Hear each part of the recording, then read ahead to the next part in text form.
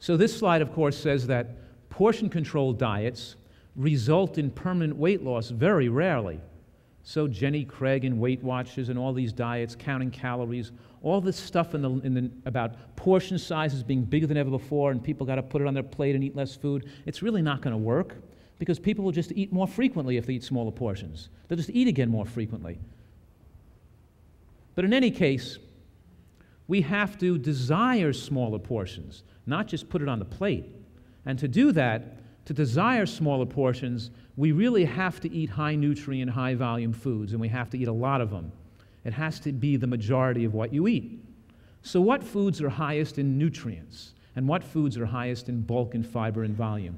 And here's an example of high-volume foods. So let's categorize this into 4 categories. Raw vegetables, of course, lettuces, celery, cucumbers, snow peas, tomatoes.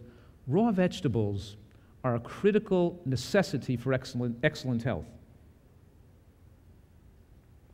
When you cook a raw vegetable or cook a vegetable, you lose about 35% of the isothiocyanates that you would have gleaned had you taken it in its raw form. You know, that's okay. I mean, cooked vegetables are still needed too, because if we just ate all raw vegetables, we wouldn't get enough vegetables into us because we get too filled up from them fast. So what's wrong with a raw food diet for most people? Because some people can do okay on a raw food diet, but many people cannot because the raw vegetables take up so much bulk in their stomach and because they're not digested efficiently, that the majority of calories pass through you undigested because people don't chew well enough, that their caloric needs aren't met by raw vegetables enough and they have to eat too many fruits and too many nuts.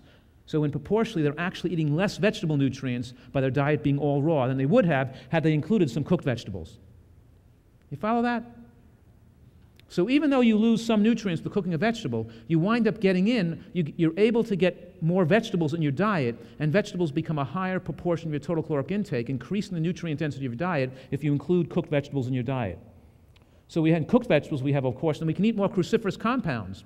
We can eat arugula and watercress and little kale raw, but it's hard to eat Brussels sprouts raw. It's hard to eat cabbage raw. You can shred some cabbage on your salad, but it's hard to eat a lot of, collard greens raw. It's better to put it into a soup.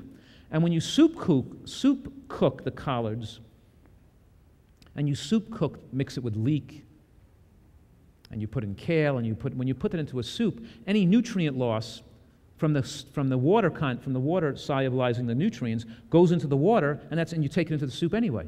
So soups are a very healthy way to get nutrients. So let's go through this again. Raw vegetables, cooked greens, very important. The non-green vegetables, the ones that are low in calories, like mushrooms, eggplant, tomatoes, peppers, cauliflower, and of course fresh fruits. These are the foods that are highest in nutrients. They have the highest nutrient per calorie quotients. Now, how many of you know the nutrient per calorie quotient of all food? Because you should. So any of you know what's higher and lower in nutrients? If I name a food, any food, do you know the nutrient score, how high or low it'll be? Because you guys have to know this. So what's the food that's highest in nutrients of all foods? Anybody know? The green vegetables, right. And here's the point, that if the race was a 2-mile race, green vegetables would win the race by 1.75 miles, so much higher than everybody else. Let's look at these numbers now. I know it's probably hard to read these. It's written very small. But let's look at the nutrient density now of various foods. And I derived these numbers. So look at what's at the top there. Okay, I gave kale. Kale had the highest number.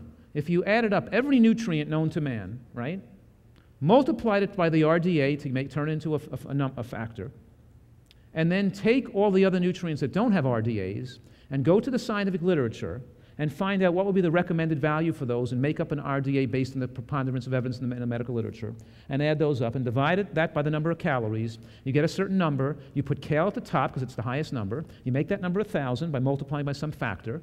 And then I put every other food related to kale based on how many nutrients it had. Okay? So clearly, you can eat a vegan diet, right? You can have a vegan diet of pasta, bread, and look where whole wheat bread is. It's not too much higher over white bread and white pasta. See that? Now, on a scale of 1 to 1,000, look where rice and potato are, about 50. right? And of course, carrots and green peppers and cabbage and artichokes and broccoli and asparagus and strawberries and blueberries and tomatoes and cherries are all those foods that are really healthy are above 100, right? Here's the thing. Fruits and vegetables are between 100 and 1,000, and almost everything else is below 100. You got that? Now, how many of you eat the majority of your caloric intake above the 100-point line? Not many people. Most people on vegan diets get most of their calories from grains like potatoes and rice, right? And oil. Grains and oil are most of their, and that can't be a healthy diet.